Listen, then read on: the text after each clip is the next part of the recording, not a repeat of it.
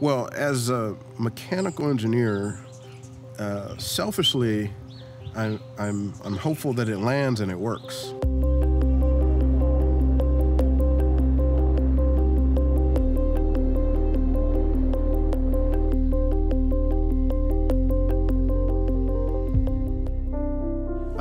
I've been on the Mars program for about the last 20-some years. That's been a big part of my career, designing the last 3 or 4 series of Mars rovers.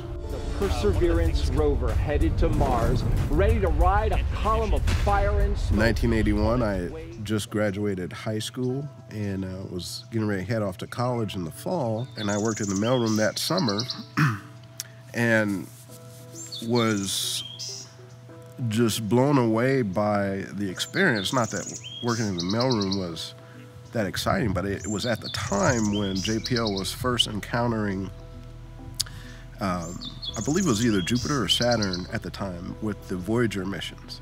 And the press coverage and the media was everywhere, and it was like being at a Super Bowl. So I was blown away by that, and that started my experience at JPL.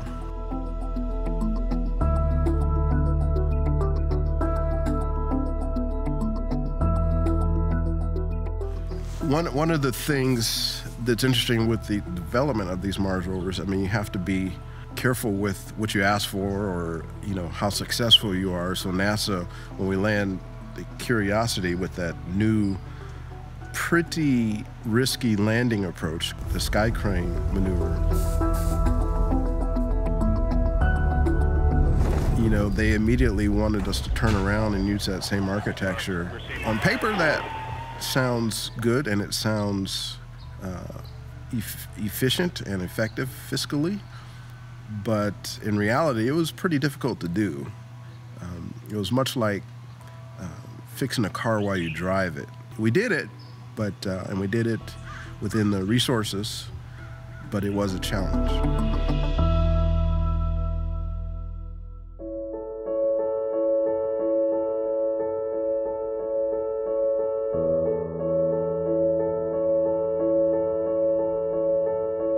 Perseverance launched in late July, I believe it was, and will land in just a few days. This particular rover has a helicopter on board. Sometimes you have to do something just to show that you can do it.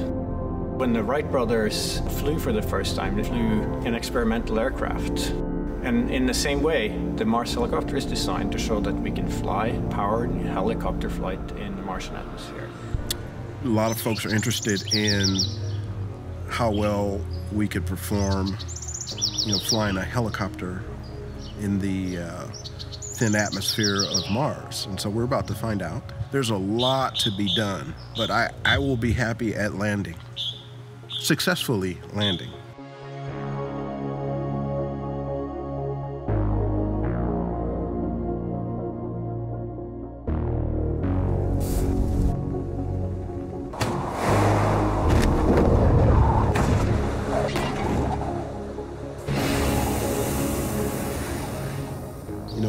When you break up a mission like this, it cannot be done by one group or one person. There's so many key groups and key people, and fortunately they all work together well, but it's a couple thousand people that come together. 2,000 at JPL, not counting our partners in industry and so forth. So it's a big team. Never limit your thinking. I like to think all things are possible, and if you're willing to work at something and take chances, then a lot of big things can be done. And so, not everything is successful that you might try, but if you work hard and commit, you can achieve some of the things you thought you could not.